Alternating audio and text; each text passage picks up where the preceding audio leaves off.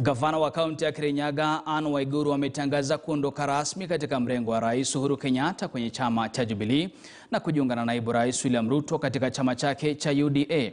Waiguru aliandamana na wawakilishi wadi 23 kujiunga na UDA na kukaribishwa rasmi na naibu rais mwenyewe katika hafla iliyoandaliwa katika makazi yake ya Karen jijini Nairobi. Mwanahabari wetu Duncan Haimba ana taarifa hiyo kwa kina.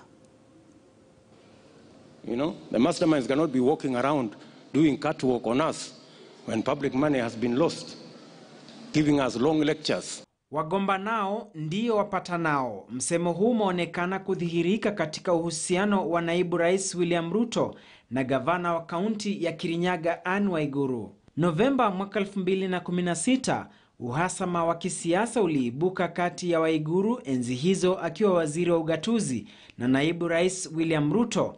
Ruto akimtaka Waiguru kuwajibikia wizi wa takriban shilingi milioni 791 kwenye sakata ya fedha za huduma ya vijana wa taifa NYS. Kama wanavyosema wanasiasa wenyewe, katika siasa hakuna maadui wa kudumu. Tarehe 26 Oktoba mwaka 2021, siku ya kuzaliwa kwa kinara wa chama cha Jubilee Rais Uhuru Kenyatta, gavana wa pekee wa kike chamani Anne Waiguru ameitaliki kambi hiyo ya Rais Kenyatta na kujiunga na chama cha UDA chake naibu Rais William Ruto. Tulikuwa tumekuja hapa kufanya tu kitu moja, na ni kuvuka. Chama ni UDA na form ni na mpango ni bottom up. As you have said, you have been waiting for this moment. I have also told you, even on this other side, we have also been waiting for this moment.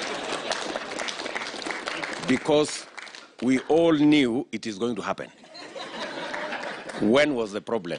Hata hivyo, hatua ya Waiguru kuhamia UDA inazua kizungumkuti kwa Ruto kuhusu jinsi atakavyosawazisha mambo baina ya dada hawa wawili wa Kirinyaga ambao wamekuwa na uhusiano wa paka na panya na wote wanawinda kiti cha ugavana. Kwa upande mmoja, mwakilishi wa kike Purity Wangoi Ngirishi ameganda na Ruto kwa muda mrefu licha ya mawimbi makali ya kisiasa. Ngirishi ambaye hakuhudhuria hafla hiyo ya kumkaribisha Waiguru alikuwa na machache ya kusema, akionekana kuridhia hatua hiyo.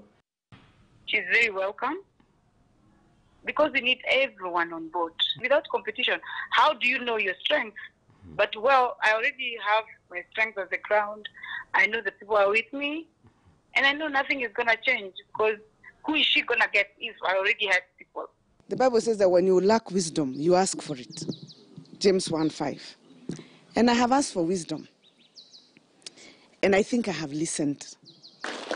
Many people would rather make peace with mediocrity rather than be bold and make the decision that will shape the future. Wadadisi wanasema huenda hatua ya Waiguru ni mbinu ya kukimbilia usalama wa kisiasa anapojiandaa kuhifadhi kiti chake cha ugavana mwaka ujao, kwani mbwa hafi maji aonapo ufukwe. Is it betrayal if I moved? Message that I have been given by everybody I have talked to is that in politics you must be very careful to stay relevant.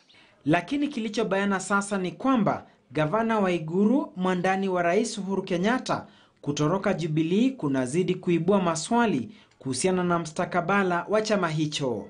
Duncan Haimba, KTN News. Na mtazamaji, mahakama ya Nanyuki inatarajiwa kutoa uamuzi katika kesi ambayo jamii ya eneo la Loldaiga